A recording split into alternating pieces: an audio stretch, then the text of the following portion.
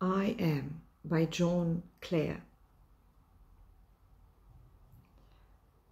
I am, yet what I am none kiss or knows. My friends forsake me like a memory lost. I am the self-consumer of my ooze.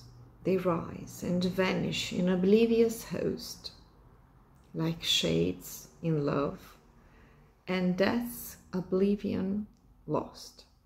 And yet I am, and live with shadows tossed into the nothingness of scorn and noise, into the living sea of waking dreams, where there is neither sense of life nor joys, but the vast shipwreck of my life's esteems.